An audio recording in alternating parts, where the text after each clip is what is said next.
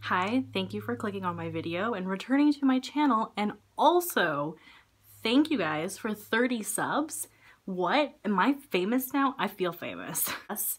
Today we're going to be talking about the books that I read in the month of February, which were not a lot. And I know you hear a lot of people say, I didn't read that much. I only read like 15 books. When I say that I did not read a lot, I really mean I did not read a lot. I'm a graduate student, so I go to grad school and there's a lot of readings and work that goes into that. I'm writing a novel and I have a lot of other responsibilities. I'm a girlfriend, which in and of itself that's a full-time job. So I'm also a TA, so that's another job that I have. I just have a lot of things that are on my plate, and so reading a lot of times gets put on the back burner, or you know, it takes me longer to get through one book because I'll only read it before bed, and then I maybe manage 30 minutes before I knock the F out and go to bed. So when I say I didn't read a lot, I mean I didn't read a lot. I read 4 books, and I'm very proud of those 4 books because I honestly thought I was only going to read like 2. Of the 4, I read 2 physical books that I have here to share with you. The other one was an audiobook, and then the third one was an ebook. So the first book that I finished in the month of February was Crooked Kingdom by Leigh Bardugo. If you don't know what this series is about, where have you been? So the Six of Crows duology essentially follows 6 outcasts that are trying to pull off this seemingly impossible heist. It's part of the Grisha universe, so hopefully you're familiar, and if not, where have you been? So there's kind of a lot of subplots that happen in here. There's this drug that's kind of enhancing the powers of the Grisha and the implications of that, and get them addicted to it and kill them and turn them into weapons essentially. Favorite part, like the plot itself is interesting, but honestly, like, I didn't give a shit about the drug and the heist. What really intrigued me was seeing the 6 of them interact together. So I know this isn't a January wrap-up because I technically wasn't on BookTube in January, but in January I did read the first book, Six of Crows, and I gave that one a 4 out of 5 stars. It was good, but I felt like a lot of the character development was a little bit missing in that one. It focused a lot on 2 of the main characters, maybe 3 of the main characters, and then kind of let the other ones fall by the wayside. But where that one was lacking in that character development, this one totally picked it up, and like, give this 5 out of 5 stars. It was so good, so well crafted. Leigh Bardugo's writing style is fantastic. Her world building, which is the one thing that I loved so much about the Grisha trilogy, was the world building. Also, I'm just a slut for world building, and the world building in the Grisha trilogy was like 10 out of 10. The next book that I read in the month of February is King of Scars, also by Leigh Bardugo. Do you notice a trend? So King of Scars follows a character from the original Grisha trilogy, so I don't see how you could read King of Scars without reading the original Six of Crows, or reading the original Grisha trilogy. There's just so much in here that, one, spoils you for all those 3 books, but also, like, if you go into this not having read them, I feel like you're going to be really confused. So, as I said before, King of Scars follows a character from the original Grisha trilogy, Nikolai Lantsov, who is our privateer, our Sturmhound, our precious fox. I did really like his character in the original Grisha trilogy. I feel like not as much as everybody else likes him. Like, he was just okay for me. I enjoyed the banter that he brought and the comedic relief. Like I said before, this kind of follows the aftermath of the events that happened in the original Grisha trilogy. This is like a couple years later, right after the Six of Crows duology. So we're following 3.5-ish characters.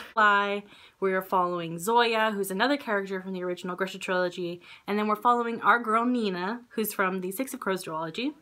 I forgot to say that the 4th perspective is Isaac. Okay, cool. If you saw my vlog, my reading/writing vlog, so you'll kind of know that I have conflicting feelings about this book. Did I enjoy myself? Yes. I had a good time reading this, and I think at the end of the day that's super important in a book. I wasn't a fan of the main ship in this, and I don't think it's a spoiler to say that, but like there's obviously some kind of connection or budding romance happening between Nikolai and Zoya. I don't know why I didn't like this. I can't tell you. You know what? A part of the reason why I probably didn't like the ship is for some unknown reason in the back of my head, I was like, there's gonna be a ship between Nikolai and Nina.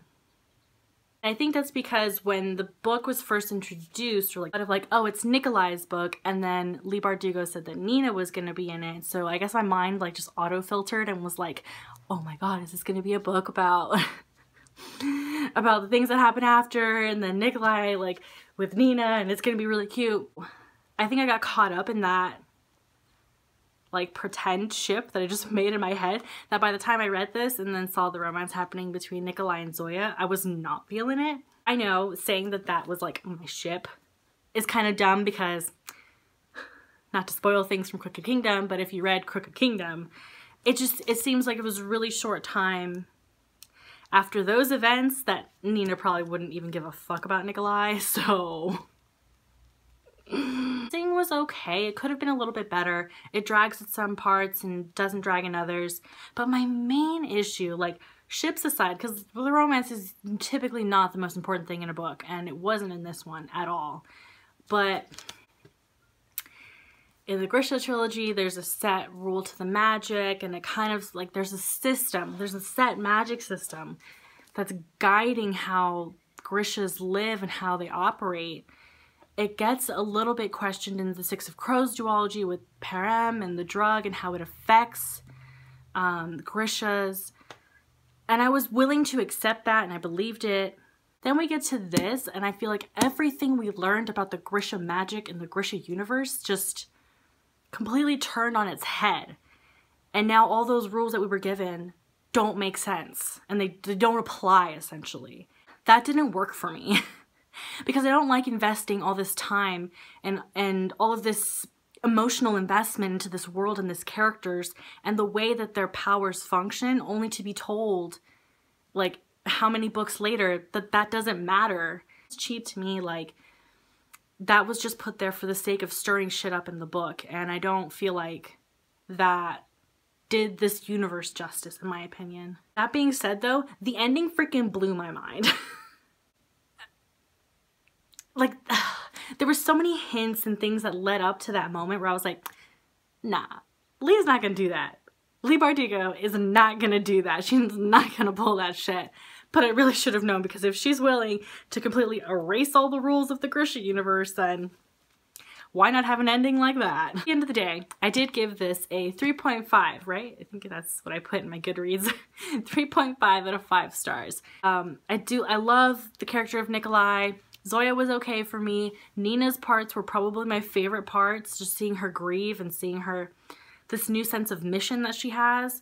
That was great. But like a huge part of this book is how the magic system operates, and that was a huge problem for me. We're just gonna pretend like for the first 2 books that I talked about, I was completely in frame, okay? Thanks. And the third book that I read in the month of February was an audiobook, and that was I'll Be Gone in the Dark by Michelle McNamara. It's a true crime mystery, not mystery, kind of mystery, thriller. This is my first time reading a book in this genre, so book about the Golden State Killer, which if you're unfamiliar with mass rapists slash murderers in California, then you wouldn't know who that is. But it's basically her obsession and her research on how to find the Golden State Killer. And it was such a fascinating read. So if you're unaware, Michelle McNamara actually passed away before the Golden State Killer was arrested. I think she actually died like, oh, don't quote me, 2 months before? I don't really know. She did pass away before the killer was caught, and she did pass away before she could finish writing this book. So there's a huge chunk of the book that is written by her, and then another section, I think it's like the third part, the 3rd and a quarter part of the book that is kind of put together by her research and her notes, and I think her editors and other people that helped her with the book kind of finished it up for her. I had watched Kat from Paperback Dreams' wrap-up video where she talks about this book because she did read it, and it made me a little hesitant to go into the audiobook because she said that the first half of it was really good, and then the second half just kind of like the voice shifts or changes, and it just doesn't, it kind of loses her. And so I was worried that that would happen with me as well. And it was really interesting to see this because like I said, the first like huge chunk of the book is written by Michelle McNamara, and there's just a certain quality to her words and her voice. She created this tone in the book that was very much like, it was journalistic in a way, but it was also very captivating and entertaining, and you just wanted to keep listening to her, and the way that she decided to describe things or the little minute details that mattered to her were incredible to read. And the first half of this book really does focus a lot. Obviously, it's a book about the Golden State Killer, but it focuses a lot as well on the victims and who they were as people before this incident and this tragedy happened to them, which I thought was so interesting.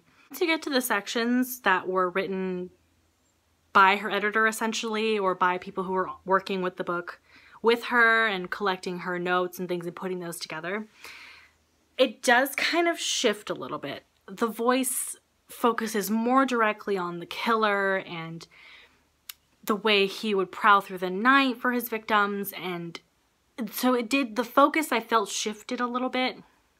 Where there were still inklings of the victims, it was definitely more centered on the actual killer. So, and I don't know if I was really vibing with that because I was so enjoying and enamored with Michelle's writing and how she wrote it. So it was unfortunate that it couldn't continue throughout the book, and I can't help but wonder, would I have given this book a full 5 stars if that persisted throughout? So I did give the book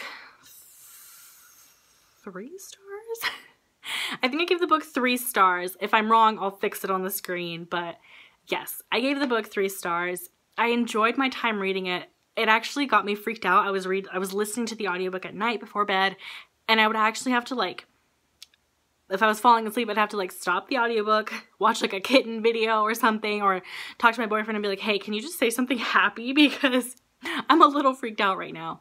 That's kind of how reading that book was like, but it was just so entertaining, and like I felt like I had this look on my face of like, every time my boyfriend would look at me, there I was, just, he'd be like, hey, is your book good? And I'd be like, I mean, it was a good book. I enjoyed myself reading it, and it was just, it's so dark and like twisted what happened. And anyways, 3 out of 5 stars. It was great. I do recommend it if you're like just starting off in the true crime genre. I felt like this was a good bridge for me. I have my laptop with me, so now I can be more accurate with my reviewing. The last book that I read in the month of February was an ebook, and I read Peluda by Melissa Lozada Olivia, and this is a collection of poetry that was printed through Button Poetry, which, if I'm not mistaken, they're like a branch from, or they were created by like YouTube or something. I'm not 100% sure, don't quote me. And so her poetry really looked a lot at her relationship in her body and just what her body meant for her and how people were perceiving her body. There were so many poems in there about body hair and how there's like this removal of it and how it grows back, and it was just so powerful. And then there's this discussion of body image, and more specifically Mexican body image, like as a Mexican woman and a Mexican young girl, how your body is portrayed and how you are told to handle your body and how other people handle it. And it was just so good. And I mean, there were so many poems and so many things that I highlighted and underlined because it was just so good, and I need to get my hands on a physical copy so bad because it was so good. And if it's not already apparent, I gave this 5 out of 5 stars, and I just think that if you're first generation of immigrant families, then you should check this out, especially for Latinx. Like, this was just so good. I feel like I didn't do it justice talking about it. Like, it was good. I think it just does such a good job at looking at people of color and how our bodies differ from others, but at the end of the day, like, there's such outwardly differences because inside we're all the same. We're all people. But we focus so much on the outward and the body hair and the armpit hair and the arm hairs and the color of skin that our struggle happens. And this was just such a really great poetry collection, and I'm so glad that I read it. And we reached the end. Those were all of the books that I read in the month of February. Yes, I know, I've read so much. Guys for sticking around and watching when I was cut like this in the video and when I was like this and moving around because I'm uncomfy here and I haven't found a right position or spot to film in yet, so I'm kind of just hanging out. Thank you guys for taking time out of your day to watch my mess of a video and to hear about my thoughts about the books that I read. Super appreciate you. Please subscribe if you're not already. Oh, I recently made a tweet. If you're not following me on Twitter, go follow me on Twitter. I'm going back to my book blog as well, not just creating a booktube, but about 3 years ago I did have a book blog, and it's called People Like Books, and it was doing really well and fantastic. I started it in college, in my undergrad, and I just kind of let it go because I got super busy, but I want to pick it back up again. So I will leave a link in the description box below if you guys want to go check it out and follow me.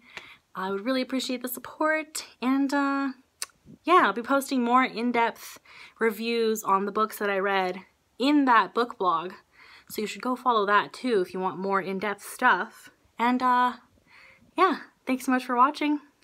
See you in the next video.